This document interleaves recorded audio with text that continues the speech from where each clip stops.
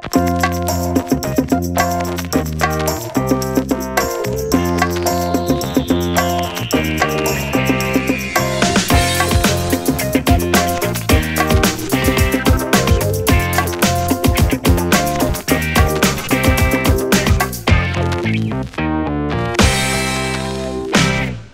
right, thanks for coming, everyone. Please bear with us this morning. We've never done anything like this before, so we're pretty new at it. And we're also not usually up this early, so we're a little sleepy, but we're good to go.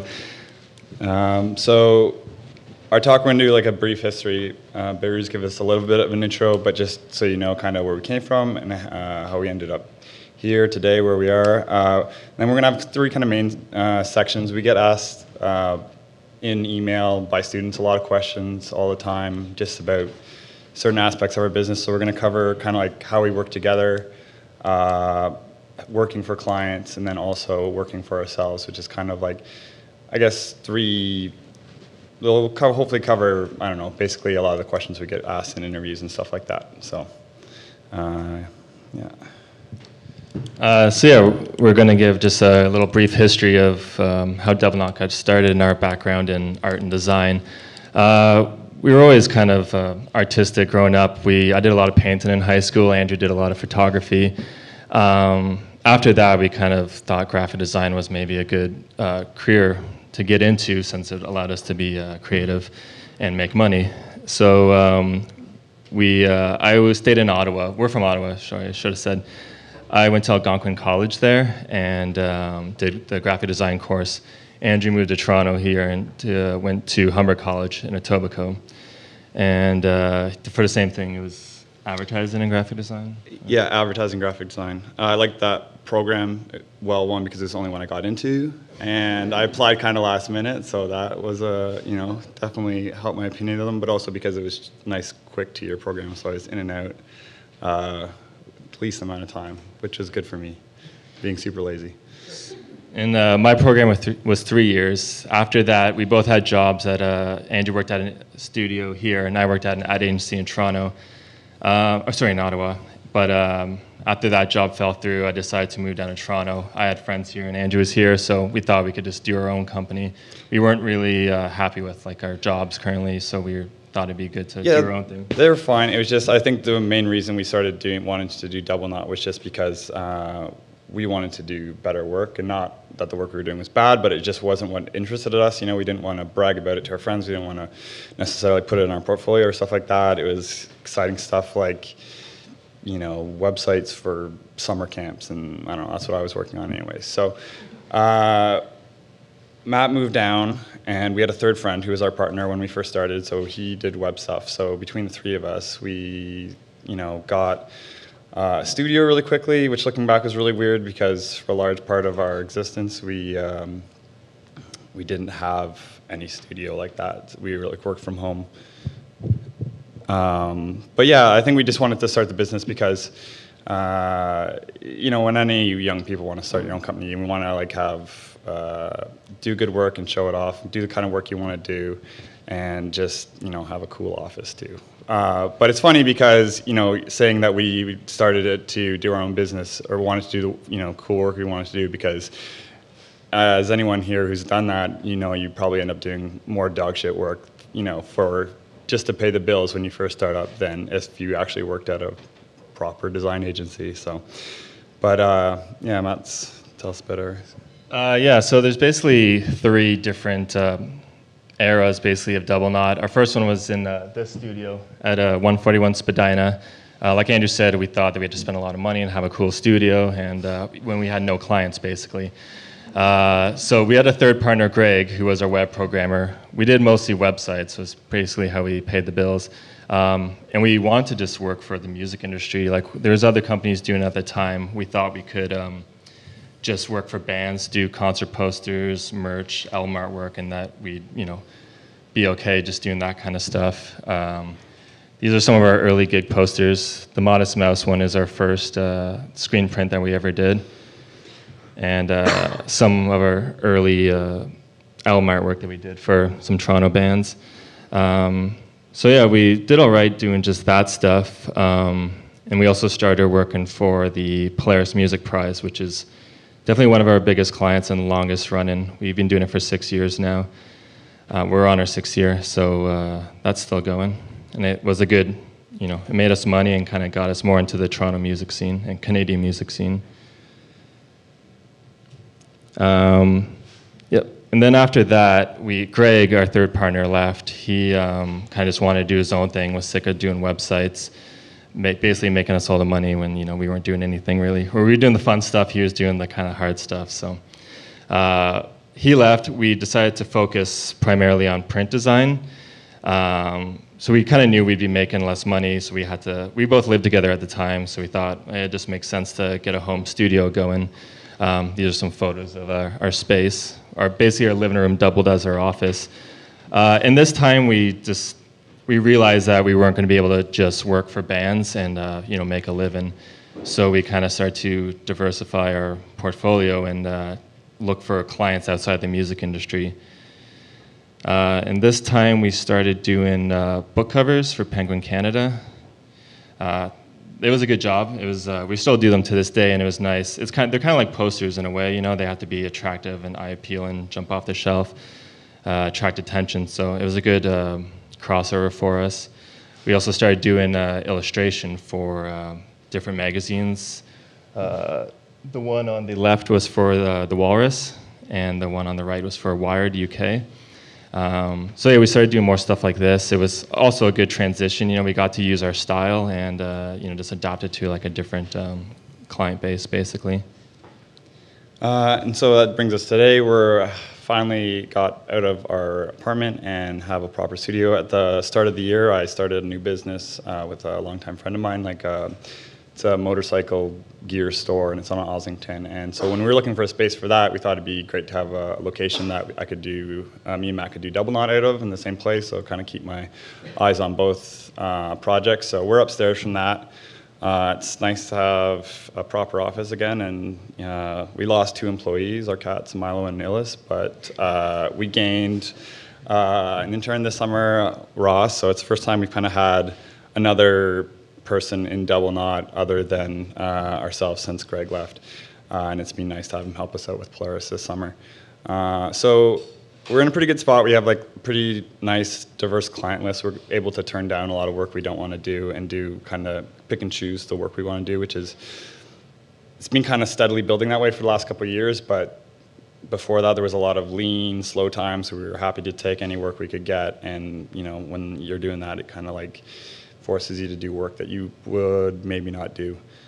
So we're pretty happy where we are right now. We're happy the small size we are. We kind of like being able to do all the work that comes in, because if we had other junior designers and they were, we were having to feed them jobs, it just kind of means we wouldn't get to do it, which is, that's why we're doing it in the first place, because we like designing. And if we ever got out of it and got into the more administrative stuff, like full-time, it just, that's not why we started the business, so we'd kind of be missing out on the fun part. So I guess we'll get into the first kind of broad section, working together, since people always seem to want to know, we're brothers.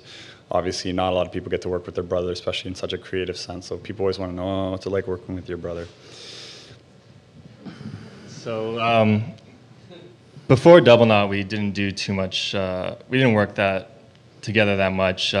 Being twins in high school and elementary school, they always separated us. We didn't have any classes together. So it wasn't until we started Doublenaut that we basically, realized that we can work together and be around each other for long periods of time without, driving each other nuts. Yeah, so we have kind of 2 different approaches to design, and I think they complement each other very well, in the sense that Matt is very conceptual and detail-oriented and total perfectionist to the point where it sometimes drives me nuts in a way, because I am almost the opposite, where I don't know, I get an idea quickly and I kind of like to just run with it. And I also, I guess, I don't know if it's because I do the books for Doublenaut, but it's I always kind of look at the bottom dollar or the bottom line, where it's just if we're spending more time on a job, especially on one that we're not really getting paid much for, which is sometimes a lot of the work we do, at least initially. it's kind of hard to justify spending, you know, upwards of 2 weeks to a month on something that we're kind of doing for fun. But I mean, it is fun and it works out. So Matt kind of pushes me to work, I guess maybe, I don't want to say care more because I do care, but like maybe spend a little bit more time on certain things. Or like sometimes I'll be like, you know, this idea is perfect, 2 thumbnails, this is the one, I'm going to go with it. And you're like, I say, no, that's idea's no good. You got to keep thinking. You got to spend more than half an hour on your comps, basically. I don't know, I find we're a good balance that way. You know, I spend too much time on stuff, he doesn't spend enough time. So between us, we kind of get a good balance going, basically. Yeah. I push him creatively, and he pushes me to just, you know. I have like an anti-pep talk, like where he's been working on the same poster for a month, and it's changed like incrementally, like. Never that long. 3 weeks. 1 week. And then it's like. No, but anyways, yeah. So like, feel like you can't hit them all out of the park. You gotta like, you know, even like our favorite designers that we look up to have work that I just look at and be like, missed the boat on that one. But anyways, like we're a good team that way. We push each other. Yeah, and then. And also just like with all designers, you know, it's nice to have a different, like a set of eyes, like a second person giving your opinion on, you know, your artwork. You might get stuck on something, or you might think something's good when it's not really working, and just like a fresh set of eyes or another opinion, you know, helps out with that. So we're gonna go through like some samples of work we've done and kind of just show like how, I don't know, I guess how we work on those kind of jobs, but also how we kind of do them together. So this is a book cover that we did, or I should say this is 3 comps for a book cover we did. Typically when we're doing book cover comps, we present kind of like 3 ideas, and it's good in a way because usually Penguin or Viking or whoever we're dealing with is really cool about like just picking one and not like, you know, they're usually happy with one of them. So, and it's fun because it's, yeah, it's like a poster, and you can kind of just like come up with kind of, you know, whatever, 3 cool ideas, do them and then kind of refine them once they pick one. So these are kind of 3 different ones we did for the book Once You Break a Knuckle that came out, I think it was last year or something like that. And usually when we're working on stuff, we'll like brainstorm together. So we'll kind of like pool our ideas, come up with as many, you know, random good ideas as we can, and then just kind of like pick and choose the best ones and execute them. And sometimes I'll execute Matt's ideas, sometimes he'll do mine. Just it kind of like whatever we just kind of start with and do it. That's just how we go on a job like that. This is just a finished product of that project. We got to use the mountains from one of the other book covers in the inside jacket, so that was nice. Next, gig posters. We used to do a lot. We basically do our posters together. We felt that if we worked, you know, side by side and both like put our best, you know, efforts forward, that it would be a better product in the end. Andrew's strengths are really typography. He was always, you know, he's really good at type and colors. I'm more, like we talked about, I'm more creative, more into the illustration side. So with these 2 particular posters, I think basically they were, yeah, both my ideas. And, you know, I kind of worked on the illustrations where Andrew did the type and picked the colors, and maybe did like the arrangement of the info. But yeah, so we basically would just like pass files back and forth through our computers and just, you know, work on it until it was done. This is, yeah, just one of our art prints that we do. And it was my idea, and I started doing it. So I basically had the layout of the bottles, and then and the colors and stuff like that. And then Matt helped me come up with all the cool icons for the that were actually like on the labels and stuff like that. So I don't know, just kind of like a lot of projects especially these days, we kind of like will take on and just kind of like run with. We'll help each other like with thinking up ideas, or we'll kind of help each other like with the final details and try to like hammering out like, you know, the finishing touches. But this is one where we kind of worked on together like almost from start to finish. So in the last year we did a lot of work for an ad agency, Tribal DDB, doing illustrations for Manulife. It was a big project. We did 8 different illustrations a month, so it was a lot of work. We both had to be on it. This is kind of an example of us working, like emulating one style to kind of get the work done faster. I came up with this initial style that they were happy with. They're all just illustrations for like, saving for retirement, investing, that sort of thing. So I basically came up with this style, and Andrew, it's not a very difficult style. It's very simple. These are kind of small, like blog images, so it had to be simple. And then, it was easy for Andrew to emulate as well, and we were able to, there's a squirrel saving money, and just, it was easy. Like every month, we had our 8 illustrations, and we had our style. Andrew could do it, I could do it. We just worked together, did 4 each, got it done quickly. So it's another way we work together, just basically to get jobs done quickly. Yeah, so the next section, I guess, kind of topic is working for clients. Maybe this would be better called getting work from clients, because that's kind of like a big side of it. I feel like a lot of people work very similarly. When they're working with clients, you present your comps, they pick one, you kind of hammer out the details. Hopefully there's not too many revisions, and then you send it in. So we wanted to talk a bit about how we get our clients, and how we've gotten our past clients, and just because it's something that people seem interested in knowing. So we were lucky, even from the get-go. We got a lot of work through just word of mouth and people seeing the work that we put out, but it's kind of a slow roll when we first got started. There's obviously like direct things and indirect things you can do to get work. I think historically with us, indirect things have always worked better for us, and when we do the direct things, it's because we're desperate and we don't have any work, and we're like, I need to get something to do this month or something to pay the bills. So some of the direct things we've done are all the usual stuff, like doing mail outs, like sending out postcards to companies we want to work for, and art directors who work at magazines we like, or some stuff like that. Sometimes we send posters and emails, and one thing we do that actually works pretty well is we have like a Christmas card list, and we send everyone we work for Christmas cards that we silk screen ourselves, and they seem to like that. And we actually get more comments on that than anything else we've ever done and mailed out. But then also, I guess you could say, like, literally, like, your network of people and people and people who need design work done. Like, we've always kind of been lucky and to be surrounded by a bunch of people who do their own kind of companies, or they have bands or whatever. So they're just like always had a large group of people around us who need design work done on a regular kind of basis. So a lot of our work has straightly come from, if we have a friend in a band and they have a new CD coming out and we don't have any work, and we're like, oh, hey, who's, doing your CD artwork? So like,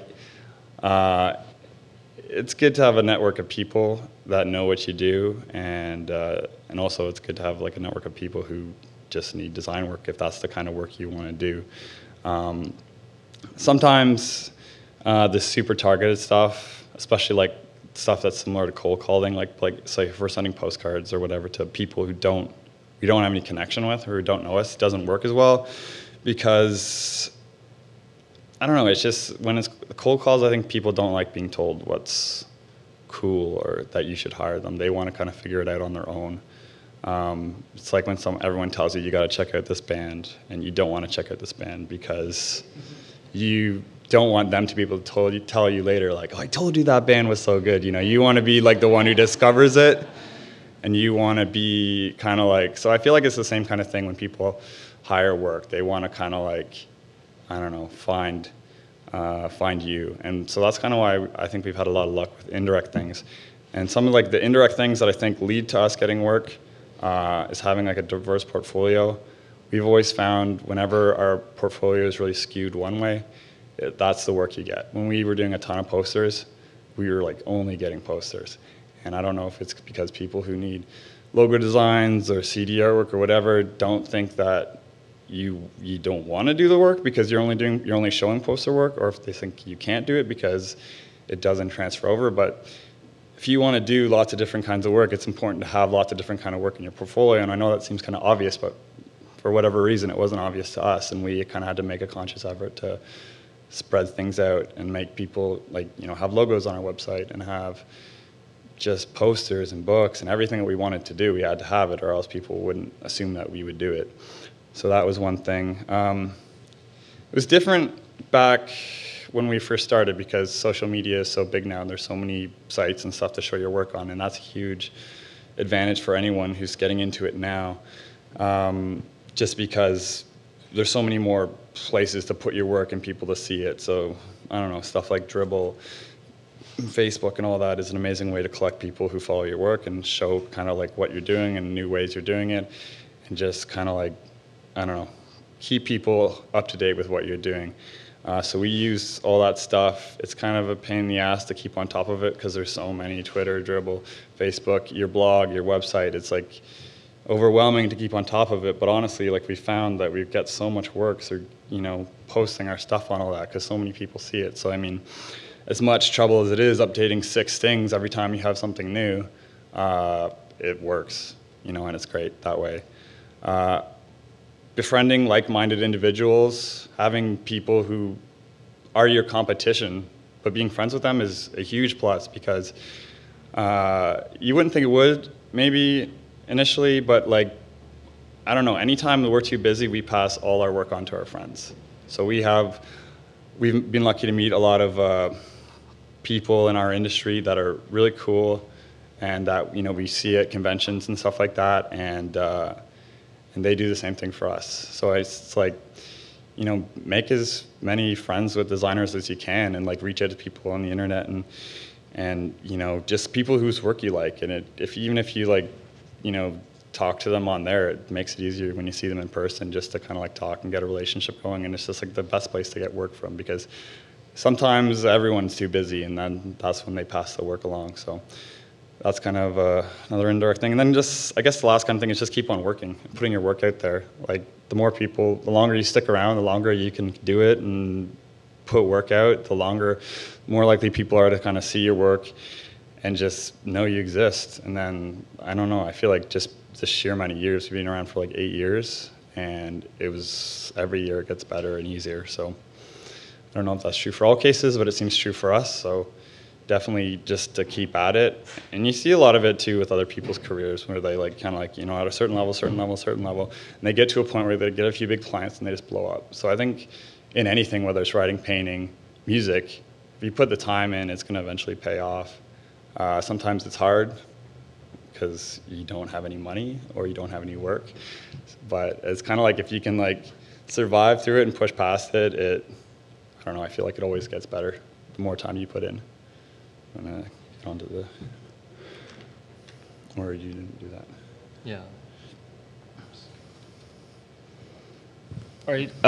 One thing we always get asked about is just how we get to work with the bands that we get to work with and how like the whole process of gig posters works, basically. Like, I think a lot of people assume that we just, you know, we like these bands, we see they're coming to Toronto and do a poster for them. It kind of started that way in the beginning. We were working for a promoter friend in Ottawa, and he would just give us his shows, the shows that he would promote, he would just get us to do posters for. We started screen printing them, but then, you know, we'd sell them, but then we kind of realized after we started posting our stuff on gigposters.com and we started going to flat stock conventions in the States, and we realized that you kind of have to, you have to kind of go through the band a bit more. Like otherwise you're kind of doing a bootleg poster essentially. So yeah, these are a couple of the bands that we've been fortunate enough to work with. These ones are just like the management contacted us directly and asked us to do, you know, a poster for the Toronto show. There's no real way to get these jobs. It's just like Andrew said, we've been doing it for a long time. We've been posting on this gigposters.com has been a great resource for us to get jobs. Also just going to the flat stock conventions, meeting different artists, meeting band management, everything. So working with the bands is pretty great.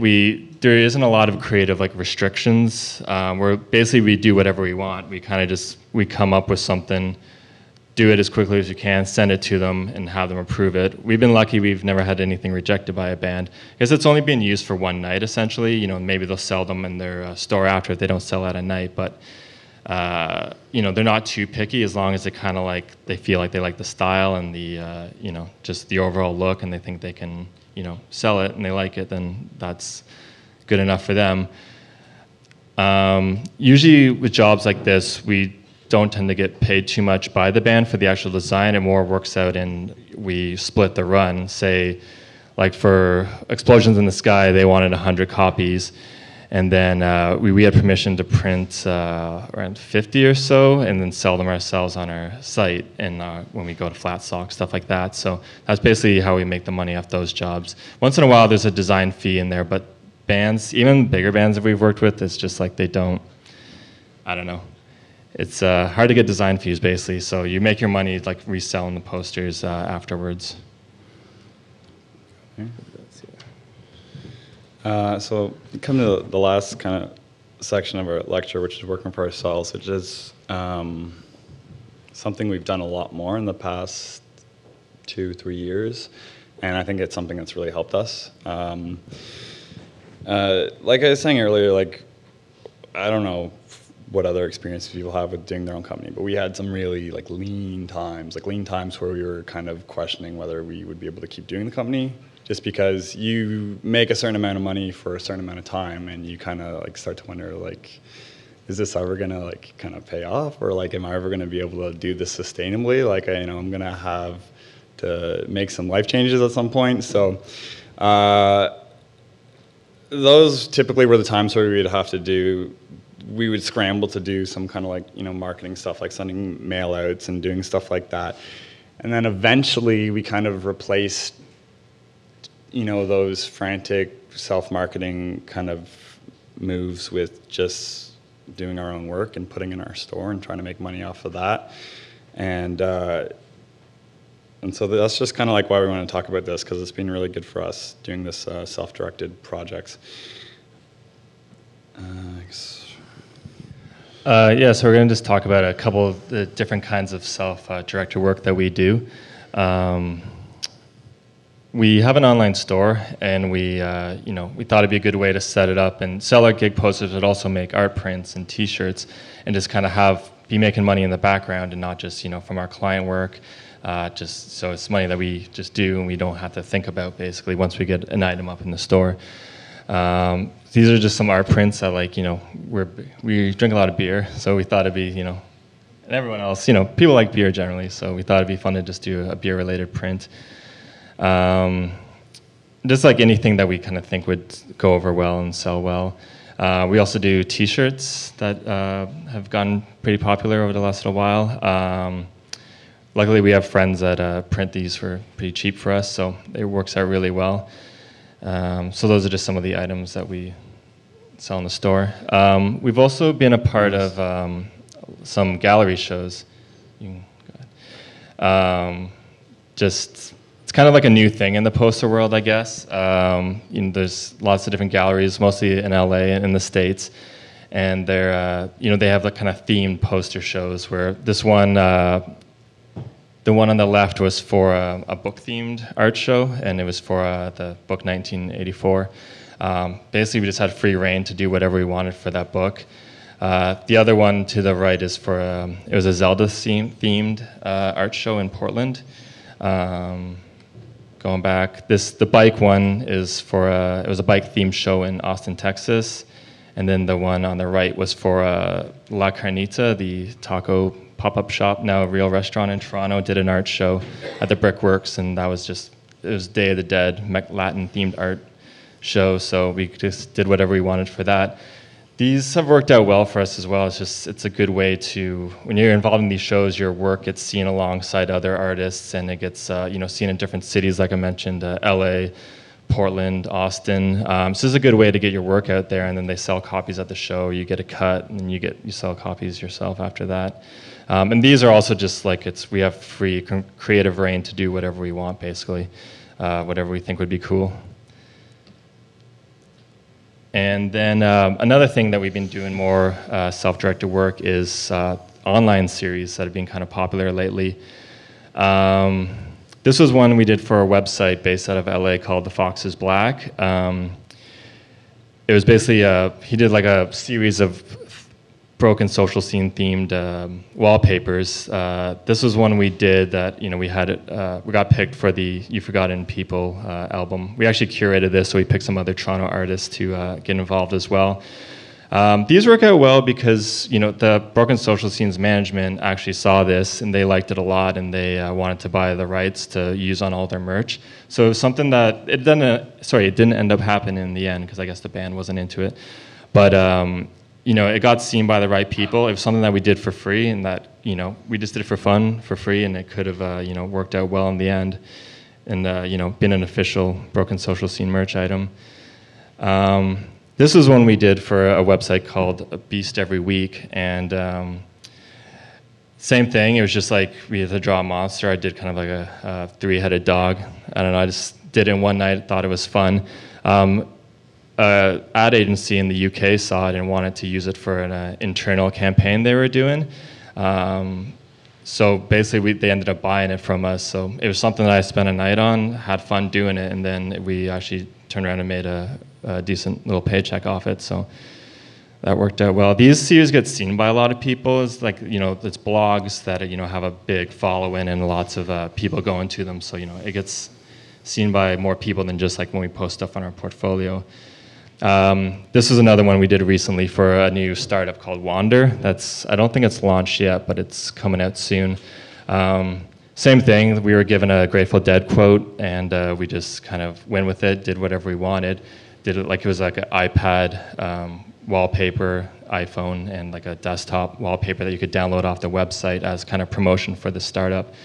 And yeah, the fab.com, that website is talking about doing like a postcard series and selling them online using the design. So that's another thing that we did for free, for fun, and that it's going to be beneficial in the future. So just to kind of like wrap up, because I feel like we're dragging on a little bit, but it's some of the benefits and why these kind of like self-directed products are important for us is like one of them, the main things is it kind of allows you to say no to bad work or work you don't want to do, because when we can make our own shirt or poster and have it make a certain amount of money off of it, just if someone comes to you with a project that is not necessarily your cup of tea, or they seem like a nightmare client, it's kind of something you can be like, well, I could spend my time doing this and get paid less than what I would do when I could just do something fun for myself. So like sometimes like there's lots of times where we take on jobs that we would get paid less for from a client than doing our own art print or whatever, but it's just because that's usually clients we want to work for, it's people we want to have in our portfolio, or if we think doing that job will kind of expose us to new people, that's when we'll do it. But like just giving you the confidence to say no to stuff you don't want to do when you could say you'd rather make money or do your own thing is kind of a huge plus for us. It's also just kind of a way to attract better work through doing what you want to do, because if your portfolio is full of jobs that you made up for yourself and that are fun, then obviously people seeing those, and if they say, oh, I want to hire you to do something similar for me, then it's just kind of a way of like letting people know the work you want to do and just attracting that better work, rather than people who come to you and want you to do kind of a certain thing for them in a style they want. It's just, I don't know, I find it's like the quality of work that we've been getting since we've been doing more of our own stuff has been just way better. And I don't know if that has something to do with just being around a bit longer, but it just seems to really be a great way to attract interesting stuff that you want to do, not stuff you don't want to do.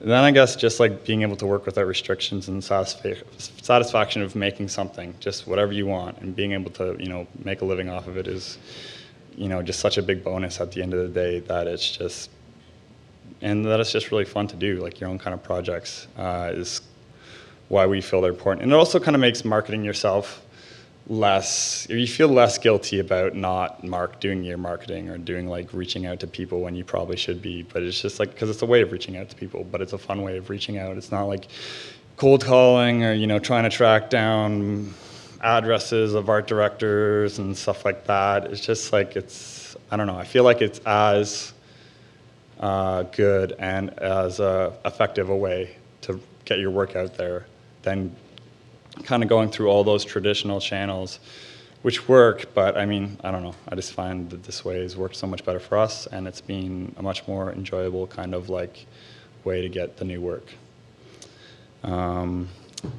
Yeah, so I guess that's it. Thank you.